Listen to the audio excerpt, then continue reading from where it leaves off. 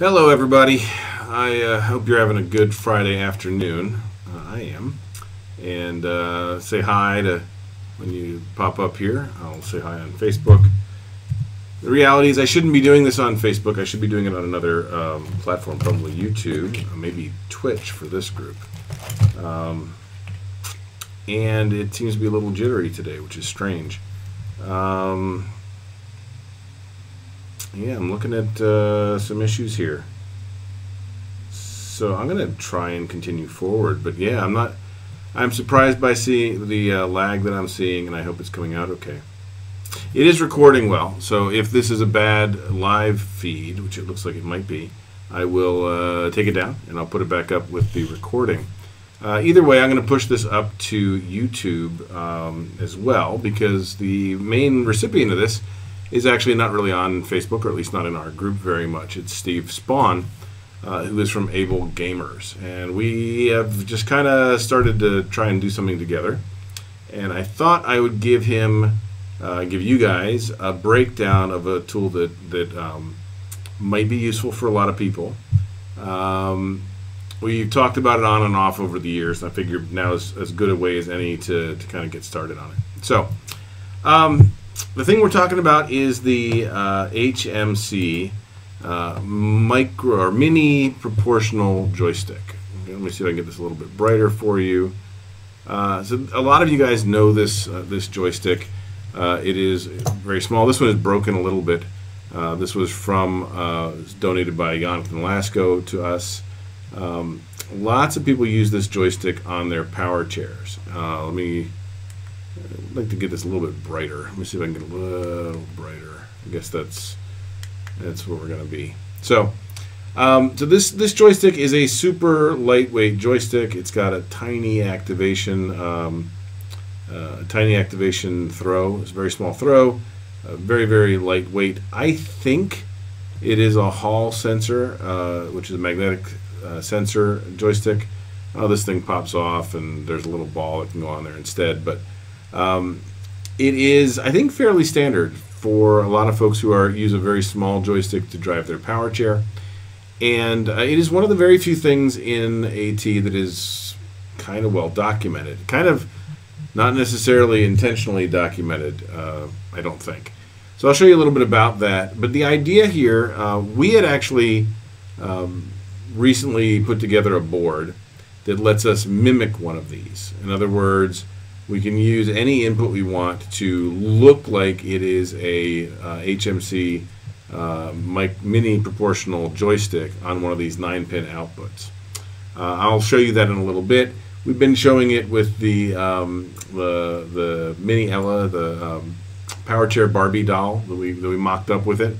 And the idea is that in some cases we might be able to make a power chair controller that has more than on and off. So for folks like Ella and Max, maybe Chris Young, we might have more options for them. When I met Steve Spawn, who's the CFO, I'm not sure what he is, but he's one of the leaders of the AbleGamers Foundation.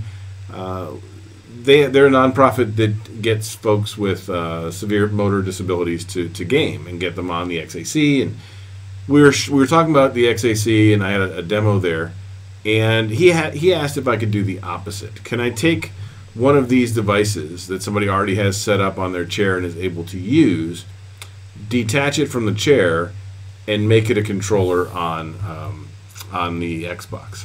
And sure. So I did a little bit of research to figure out how hard that would be. It turns out a lot of the work I had just finished doing worked. So I thought I would share it here and kind of give some options and kind of share what the next steps on this might be. I guess probably the best place to start would be with this. So this is the documentation for the joystick, and it's not really documentation for the joystick.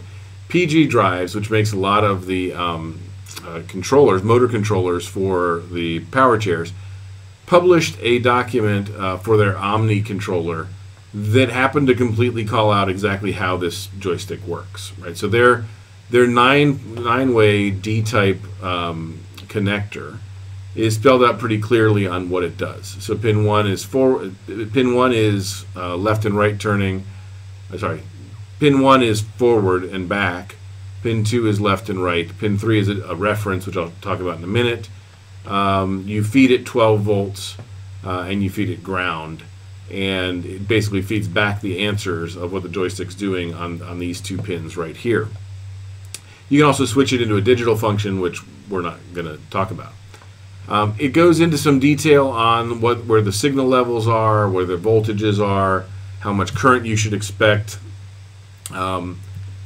It's fairly detailed. I mean, it's not great as data sheets go, but it is so much better than anything else in AT that it's completely possible to design a system around this documentation. You can find this if you look online for PG Omni manual, technical manual. You'll find this, and it is out there. I think PG Drives was bought by Curtiss-Wright. Curtiss-Wright either was bought by ProMobile, or this portion of Curtiss-Wright was bought by ProMobile, or HMC was bought by ProMobile. I'm not entirely sure, but a lot of consolidation has been going on. But all of these, all of the ProMobile chairs, at least the modern ones, have this 9-pin connector that you can hook up an appropriate joystick to. And I think the vast majority of people out there who want an appropriate joystick end up looking at the one we have right here, which is this one right here, the HMC Mini Proportional Joystick. Funny thing is, I actually tried to buy one of these and I could only get them on eBay because I'm not sure they make them anymore. But I guess probably the next thing to do is to show the work that I've kind of already done on this. If you're a regular on Adafruit's Show and Tell, you'll see that I made this device right here last week, 2 weeks ago. So this device takes the 9-pin interface, just like this one, and it mimics, it pretends to be this device. So the way that it works is you'll put it onto something like a feather, like this, and then you'll be able to use any input you want, like FSRs or other joysticks or whatever you want. And these 2 digital potentiometers mimic a joystick. So this device right here, which I made, is called the Joy Wing. Right here, it's the joystick wing, the ATMakers joystick wing. It is pretty simple, and it definitely works. So I am looking forward to having a power chair that isn't somebody's official power chair, so that we can plug it in and start testing it and coming up with interesting ways to drive chairs. In doing this, I kind of did a lot of work with the 12 volts and learning how the signals go back and forth. So with that in mind, I thought, well, let's actually make sure that this thing behaves the way we think it does. So we did a little bit of testing, and I'll show you kind of how that works out. All right, so I just powered it up. Let me see if I can get you. Turn off my camera for a second and stick this there. All right, so let's talk about what we're looking at here, right? So we've got the joystick right here, right? It goes out to the box and back, but it is now connected to a little breadboard, and all this breadboard really does is break out the pins and give it 12 volts. And this is 12 volts. I could have used, in fact, I was using this until I tried to get it under a camera, but any 12 volt power source will send 12 volts into the joystick, which sends back its results. So we can take a look here and see that it does work. As you can see, 12 volts goes in right here, and if you look on my potentiometer over there, you'll see it says 12.63. It's a little high, so the reason it's a little bit high is that these are alkaline batteries, and so you're going to be a little bit higher than 1.5 volts each. So we're a little over 12 volts. The joystick doesn't seem to mind it. The next one here is ground, And for some reason, you have to give 12 volts on 2 pins. I'm not sure why, but we did that. That's in the spec. It says that we're supposed to do that. And then we should be getting back the results on pins 1, 2, and 3. Pin 3 is a reference ground, which should be right at 6 volts. And it's 6.3 because we're feeding in over 12, right? So no matter what I do on the joystick, that shouldn't change. We can talk about why they're giving us that back. It's mainly so that if you've got a voltage drop over a long cord or something, you can adjust for it. This pin right here should be the forward motion. And so you should see that if I go this way, it'll go down, and that way it'll go up. So it looks like I got from about 7.5 down to about 5 1/4, which is correct. We'll talk about why. And then if I look at the other pin here, pin 2, it should go the other way. Left and right should control that. So this seems to be completely doing what it's supposed to do. So if you feed it 12 volts, it will feed back 6 volts on pin 3 and 6 volts plus or minus 1.2 volts on the 2 forward, back, and left to right pins. And so that's all this little device right here does, is it takes this device, powers it, reads the Hall effect sensors in it, and feeds it back like it was a simple joystick, so that your circuit sees the 2 potentiometers of forward, back, left, and right. We can talk about why it's as expensive as it is, but I'm getting tired of that conversation. So it is what it is. If you have one of these and you want to use it to control something other than your power chair, this should be very doable. Okay, so let's take a look at what we would do here if we wanted to control, let's say, an XAC with this. So what we'd want to do is we would want to have a wing that looks like this, that takes in a 9-pin connector. It doesn't really matter whether it's male or female. You see I've got a little adapter right there. Well, there's always an adapter for this stuff, right? But it takes in a 9-pin old serial style connector, reads the values just like we did up here, and then feeds it into a microcontroller. And so the microcontrollers we would talk about primarily, I think, would be ones like this. So this is a feather. It is probably, like, if we design the board to take a feather, we're really being flexible, because like this feather has Bluetooth on it, so it could be a mouse to go into an iOS device now that iOS 13 has mouse control. If we chose a different feather, this could go onto a Wi-Fi connection. Other feathers are just cheaper that don't have either. There's a lot of options, and there's a very standard interface for this. You plug in USB right here, and you basically pop this on the standard pins on the back. We've got lots of cases that we know how to make that will stack these up. You don't necessarily have to have the pins on the bottom. And you have a device right here, it would be about this size, that would allow you to do your control, send your output, your USB output here to the XAC, and this will mimic a gamepad and just work into the USB inputs on the Xbox adaptive controller. So this is doable. There are some challenges. The biggest challenge is you'll notice that I have 12 volts here. And if you're just starting with a feather, you really only have 5 volts to start with. You've got the 5 volts from the USB pin. So I told Steve in our conversation that I had an ugly way to do this and a pretty way. The ugly way basically is we can have a jack, right? We can have a jack on the board that takes in 12 volts from a wall wart. That's an easy solution. It's not that bad, because in reality you're going to be sitting in an Xbox, an XAC. You're not. You're going to be at someplace that has a television, so the likelihood that it also has a spare outlet is not crazy. This 12 volts could then be used to power the joystick, and the USB would power just the the feather. You have to be careful on a couple things with that. You got to make sure you properly isolate things, but it's certainly doable, and it's probably the least expensive option.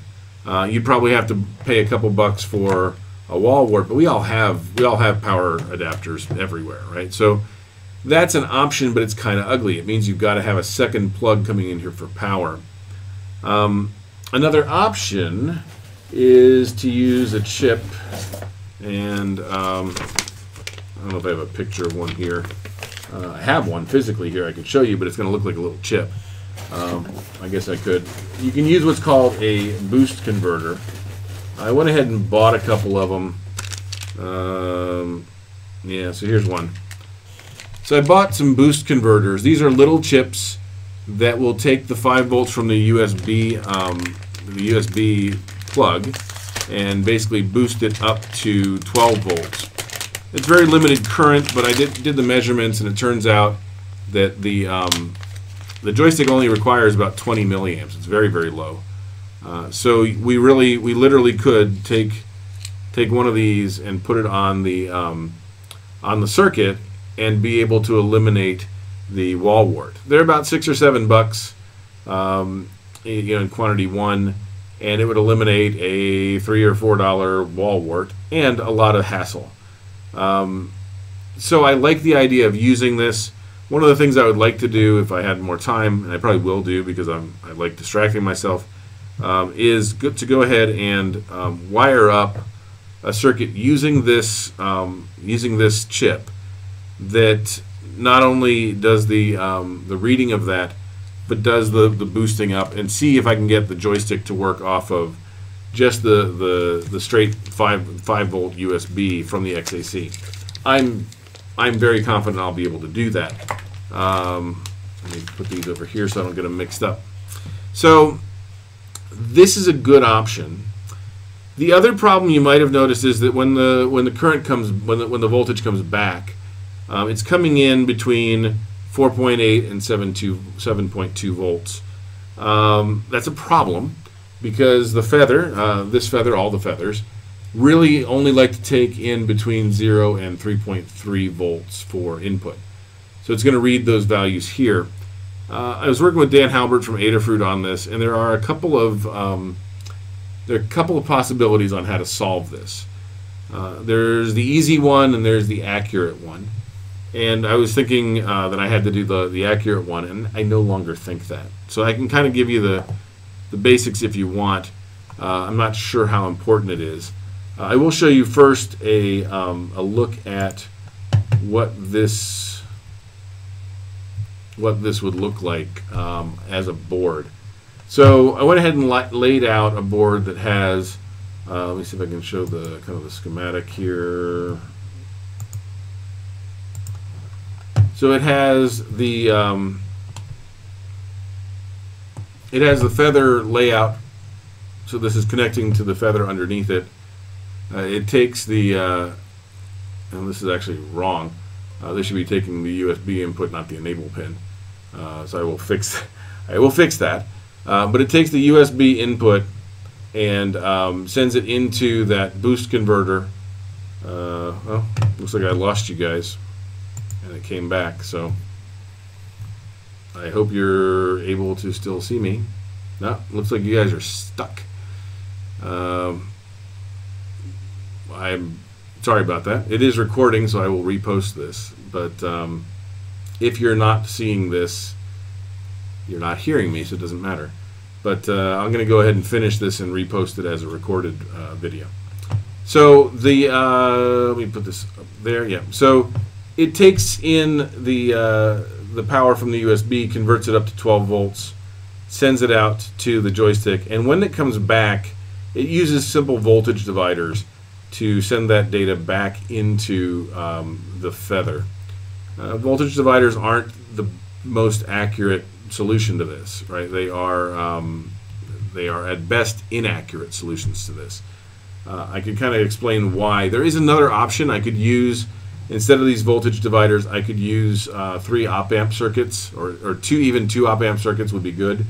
That would give me the full accuracy of the measurement. I don't think it's necessary for this. I can kind of give you an idea of why I started to think it was. I kind of went down the road of it was going to be necessary, but to think about kind of what we need to do here. Let me draw something for you real quick.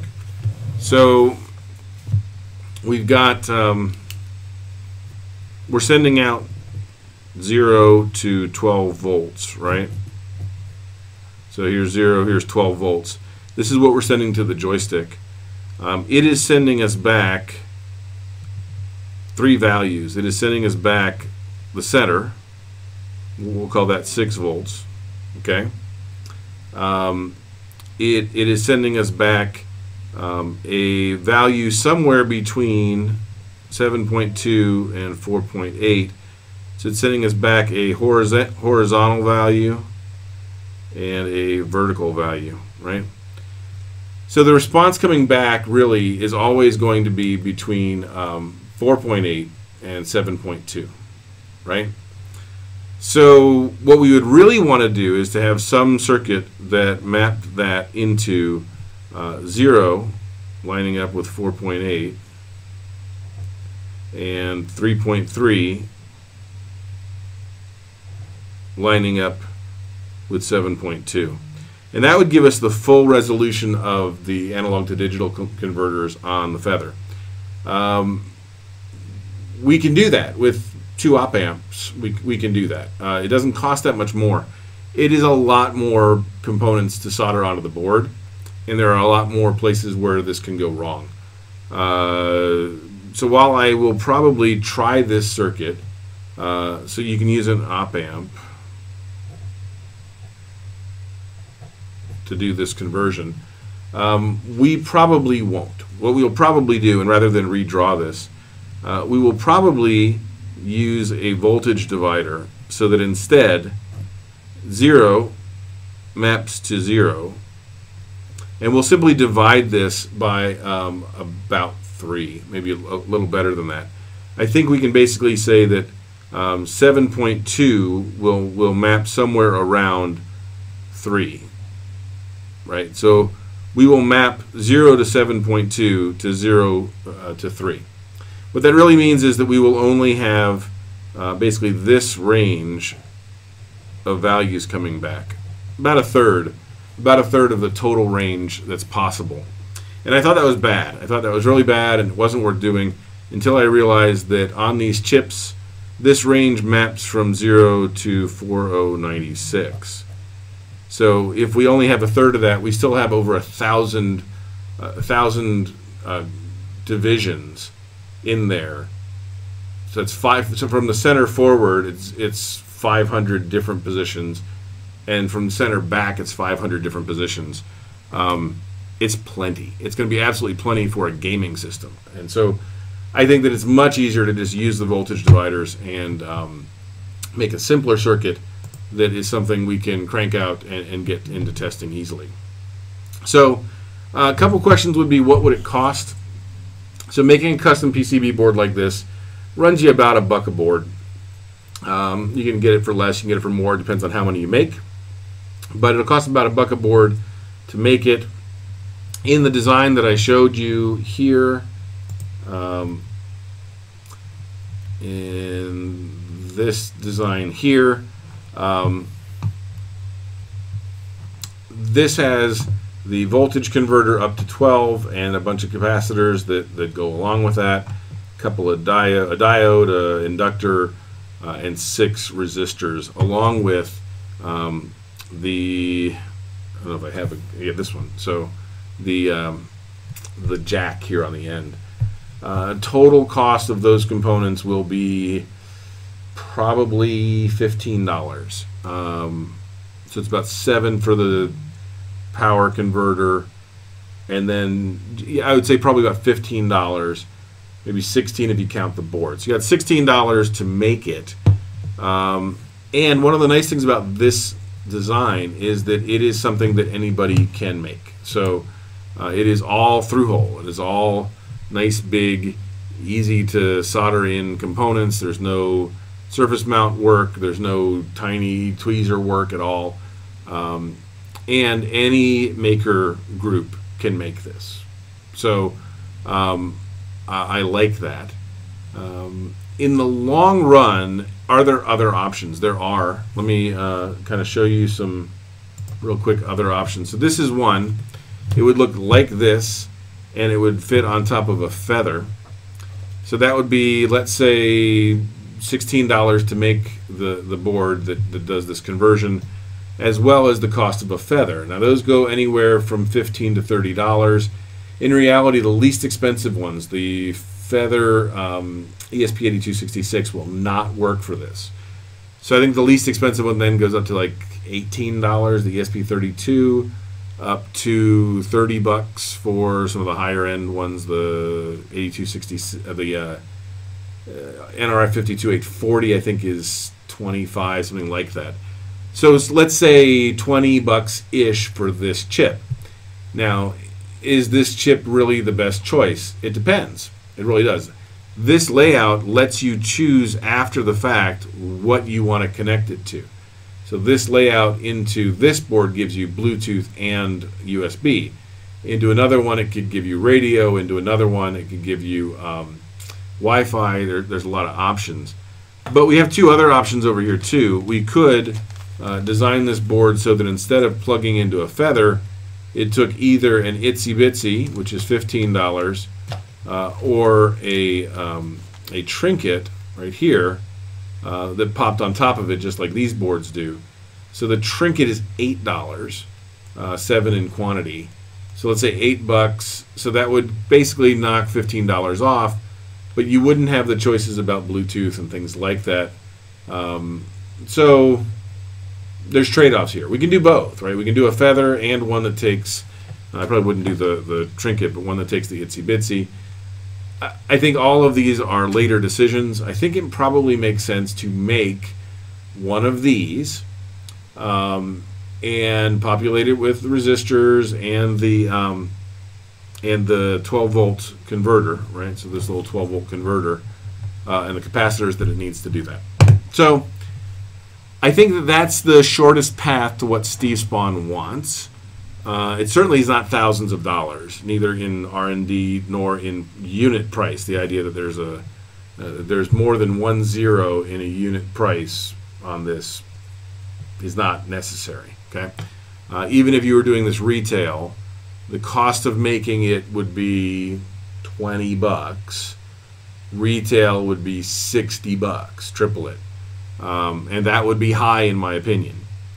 If you weren't making them by hand, you would have a fab house in China or in the Philippines or somewhere do the assembly for you. You'd use about half the space, and you would cut off probably $3 or $4 in manufacturing costs, and you wouldn't have to do the labor. So, you know, if we want to make 10,000 of these, we don't have to make them maker friendly. But if we want to make them maker friendly, they're still a very good value. So I'm sure this video has cut in and out. I'm not sure why our Wi-Fi in the building has been slightly flaky, but not like this. But I am recording it all, so I will post the actual recording up to YouTube and then back to Facebook again. I apologize if it was frustrating for folks. I'm sure it was.